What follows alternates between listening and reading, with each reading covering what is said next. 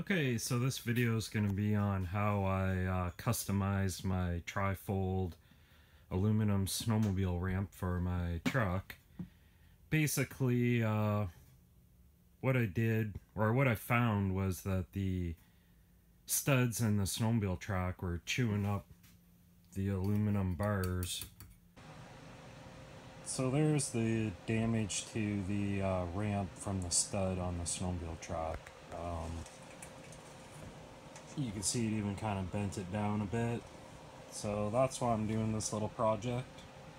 So what I thought I'd do was just get a piece of 5/8 plywood and cut it to fit the center of the ramp, and just got a piece of 5/8 plywood and put it up the center of the ramp.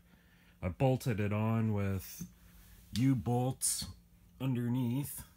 So I used 6 U-bolts and just put like 2 on each end and 2 in the center. And then for traction, what I did was use the old high faxes off my old snowmobile that I took off that were wore out, and I just drilled them and bolted them on. I used nylon lock nuts on everything so nothing would come apart. And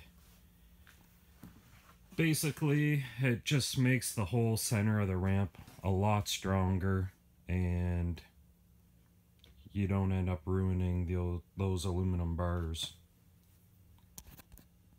So with the width of the 5/8 plywood and the high faxes, there's still enough room on this model to still close it, and you know, it's up a little bit, but you can still fold it all up and tuck it away in your truck nice and neat.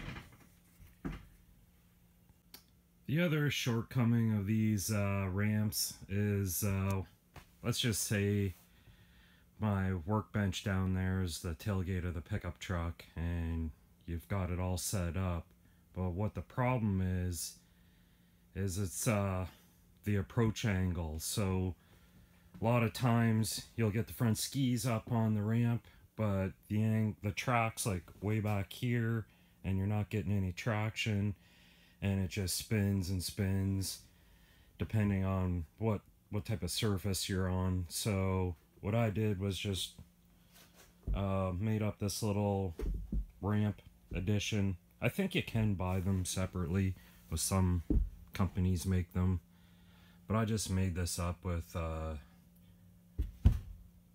2x6s and some 2x4s, and it just helps with the transition. So you just kind of put it up here like that, and then you get that extra, you know, that extra little bit of ramp for the track, and you don't sit there and spin and rip out your studs, and you know, you just works a lot better this way.